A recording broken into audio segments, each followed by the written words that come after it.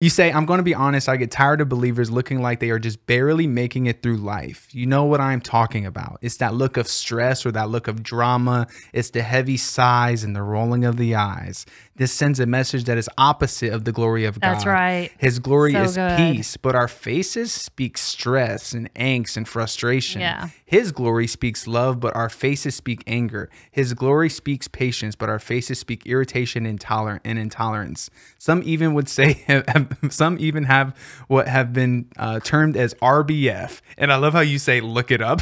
Yeah, I didn't want to put a cuss word in my book. Yeah, right? You're like, look it up. It was great. And then you even say this, and I wrote this even specifically in my phone, and you say, I'm pretty sure Jesus didn't have an RBF. No. And that's kind of the same thing you're kind of talking about when you're having these strongholds and these things that are, you know, you're not willing to move past just salvation. Yeah. You're not willing to get to that meat of like what the character looks like. And you're not willing to unravel and unpack the things that are holding you back from his character and from his further glory and from his further anointing on your life and God actually using you. Because like you're saying, if you have all those things and you're feeling that kind of way, who's going to want to talk to you about Christ? Exactly right. Who's going to get like impressed that like, oh, Christ is working on that person, or I do see the fruit. And that's a big one. I feel like when you're having that moment of being able to, you know, come off as the character of Christ, that shows the fruit on your life, which is attractive to people. It makes them say, hey, he's different. And the Bible talks about that, you know, being different. Yeah. I mean, the Bible does say, taste and see that the Lord is good.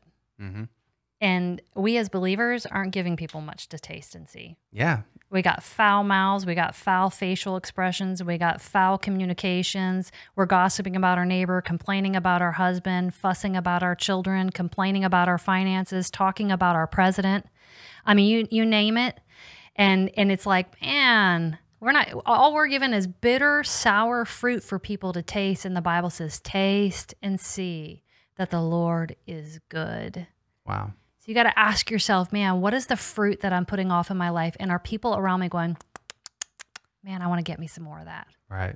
I want to hang out with her a little bit more. I don't know what it is about her, but there's something she's got that I want. That I love how I feel when I'm around her. That's how I feel when I'm with you. Yeah. Really, And that's what I want genuinely. for people. I want them to walk away going, man, I feel encouraged. Like I want to go to coffee with you. Yeah. This hour wasn't long enough. Right. And that's the spirit. That's how it should be. We want to linger in the spirit. And when we become the carriers of that presence, people want to linger in our presence because they sense the presence of God on us and they want that. Because that's what we're designed for.